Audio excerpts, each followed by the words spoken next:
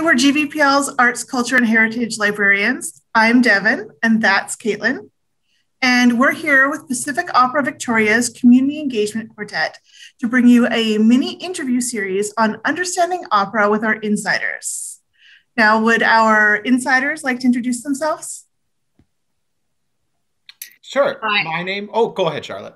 Hi, I'm Charlotte, and I'm a soprano from Toronto.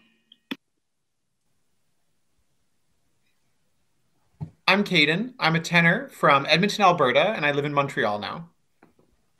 I'm Simran, and I'm a mezzo-soprano from Surrey, BC, but I live in Vancouver. And my name is Micah Schroeder. I am a baritone. I'm from Port Moody, British Columbia, and now I live in Berlin, Germany. Awesome. So our first question for you all is, it's my first opera. What kinds of things should I do to prepare before I arrive? And what should I do when I actually get to the venue and during intermission? I'm happy to start this one, if that's okay with you guys.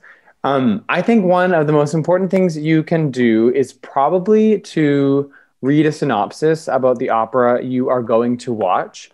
A lot of operas are long. Some of them are short, like 1 or 2 hours, but many operas are 2+ hours.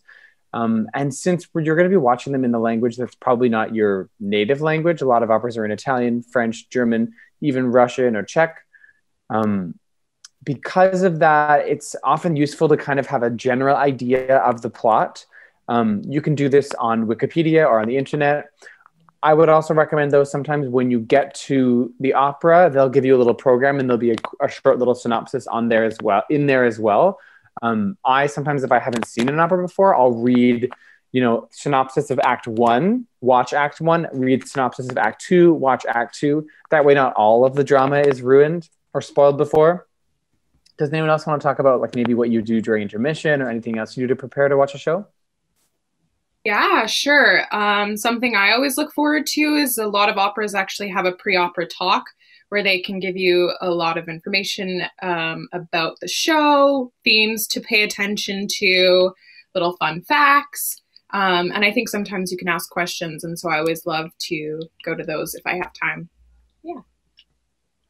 And something that I've noticed at more and more operas is that you can pre-order wine for the beginning, middle, and kind of any point during the opera. So pro tip, pre-order your wine at least for intermission so that you walk out of your seat to the bar and grab it. And they give it in these little sippy cups too. And so you can bring it sometimes right into the theater and you can just slurp on wine for the whole show.